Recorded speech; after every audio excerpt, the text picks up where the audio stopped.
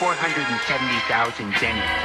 I got an email a little while back inviting me to do a TEDx talk in Wrigleyville in August, and I was so excited to have this opportunity. I immediately said yes and started writing, and then started freaking out because I felt like I didn't have anything to say. TEDx reached out to me on recommendation from somebody from a film festival I'd gotten to. So I knew that whatever I was going to talk about, it was going to be related to the short film I just made recently, which I know I've pitched so many times on this channel, but in case you don't know, it is a short film called Our Transition, where I tell the story of my transition as a youth through the perspective of my parents. And I knew it needed to, in some way, shape, or form, be a part of this talk. I realized I had two paths. I could go down the queer path of talking about my transition and trans youth, family support, things of that nature. But that felt a little redundant, especially because that's what the film is already kind of doing. So the other route was the behind-the-scenes creative route.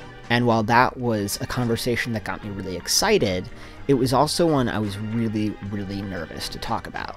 I still feel really new to this field, and I know that there's a lot I don't know. I started falling into that pit of asking the question, why me? I felt that in a lot of ways making this short had been a process of continually stumbling upwards. I made a lot of mistakes along the way. I didn't really have a consistent through line or creative process. Like, I still don't. I'm still learning how to do this whole thing.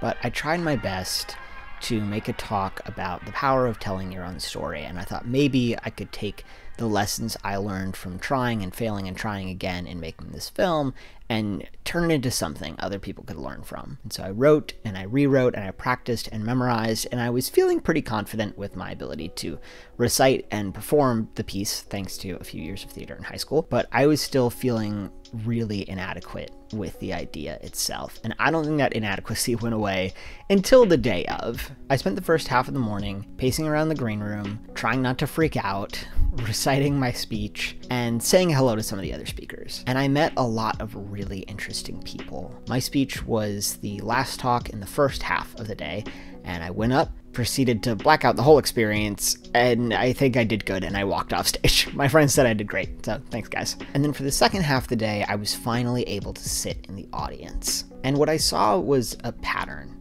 that maybe should have been more obvious to me before I went to this talk, but either way, it was becoming clear to me now. Pretty much everybody started with an experience they had, broke into that, found the vulnerable pieces, and turned that into valuable lessons. That experience could be research or the process of starting a nonprofit that they wanted to expand the mission of, or it could just be an emotional moment in their life. And I realized there wasn't some sort of magical formula that makes a person qualified enough to give a talk like this. Everybody has a story to tell.